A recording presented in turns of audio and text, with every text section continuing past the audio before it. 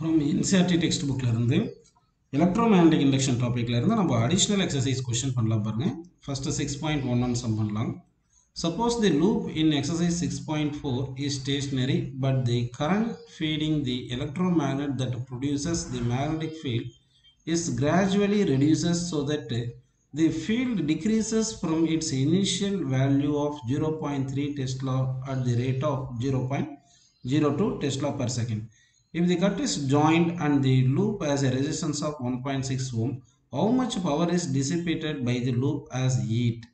What is the source of this power? அப்படின்னு கேட்டிருக்காங்க. இப்போ வந்து 6.4 கொஸ்டின்ல என்ன கொடுத்துருந்தாங்க அப்படின்னா ஒரு ரெக்டாங்குலர் லூப் கொடுத்துருந்தாங்க.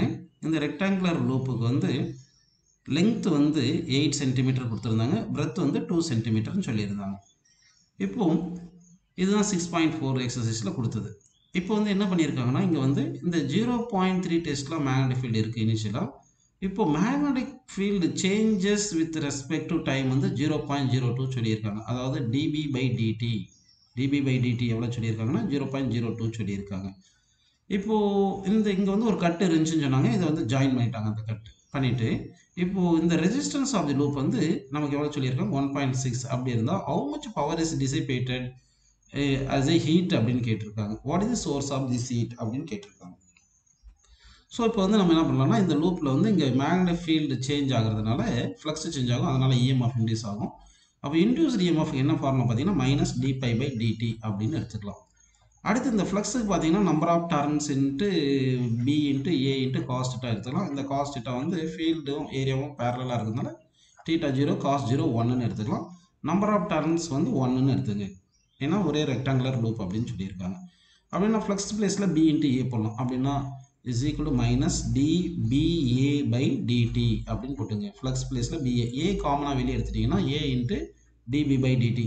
மைனஸ்ன்றது டைரக்ஷன் ஆஃப் இன்டியூஸ்டு இஎம்எஃப் வரும், அதனால் நம்ம மேக்னிடியூட் மட்டும் கண்டுபிடிக்கலாம். இப்போ வந்து நமக்கு ஏரியா வேணும். ஏரியாவுக்கு வேணும்னா ஏரியாவுக்கு கூட என்ன பார்க்கலாம், லென்த் இன்ட்டு பிரெத் அப்படின்னு போட்டுக்கலாம். லென்த் வந்து 8 சென்டிமீட்டர், பிரெத் வந்து 2 சென்டிமீட்டர். அப்போது லென்த் வந்து 8 centimetre, 8 into 10 power minus 2, breadth வந்து 2 சென்டிமீட்டர், 2 இன்ட்டு 10 பவர் மைனஸ் 2. அப்படி போட்டோம்னா 8 இன்ட்டு 2 16 இன்ட்டு 10 பவர் மைனஸ் 4ன்னு வந்துடுது.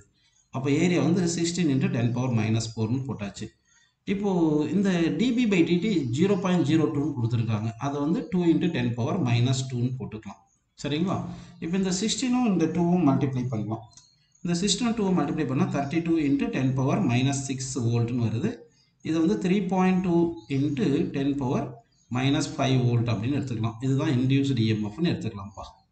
இப்போ நம்ம என்ன கேட்டிருக்காங்க, பவர் கேட்டிருக்காங்க.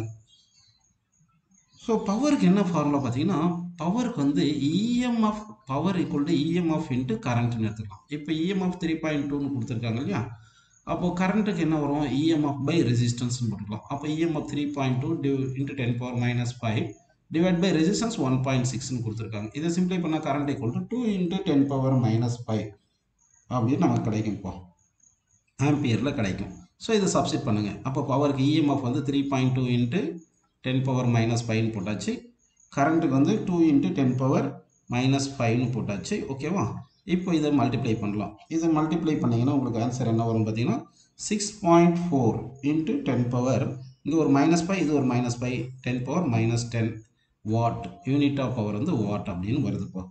இப்போ வந்து இதில் என்ன கேட்டிருக்கோம், what is the source of this power அப்படின்னு சொல்லியிருக்காங்க. இப்போ வந்து இந்த எக்ஸ்டர்னல் ஏஜென்ட் வந்து இந்த மேக்னெட்டிக் ஃபீல்டு இருக்கு இல்லையா, அந்த மேக்னெட்டிக் ஃபீல்டை சேஞ்ச் பண்ணுறதுக்கு எக்ஸ்டர்னல் ஏஜென்ட் வந்து யூஸ் பண்ணியிருப்போம். எக்ஸ்டர்னல் ஏஜென்ட் யூஸ் பண்ணி தான் மேக்னெட்டிக் ஃபீல்டை சேஞ்ச் பண்ணியிருப்போம்.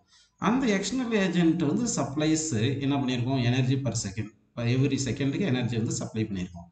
அந்த எனர்ஜி தான் ஹீட் எனர்ஜி லாஸ் ஆகிருக்கு அப்படின்னு எடுத்துக்கலாம்ப்பா. அப்போ வந்து source of this power is the external agency responsible for changing the magnetic field with respect to time னு எடுத்துக்கலாம் ஆன்சரில்.